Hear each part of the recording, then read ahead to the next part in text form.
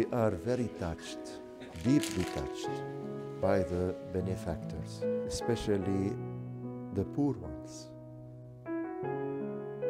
who they give a little, but maybe the most precious to Jesus' heart.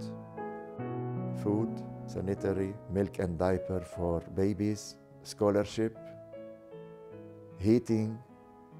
They are making life easier for our faithful.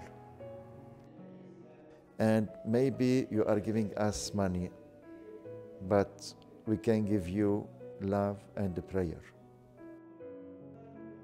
Thank you for the benefactors of the church in need.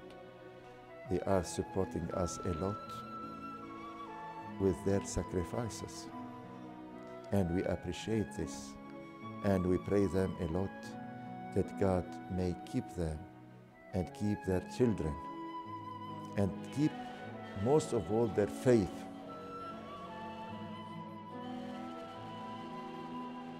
And we would ask the Lord to keep them as they would the pupil of His eye. Thank you.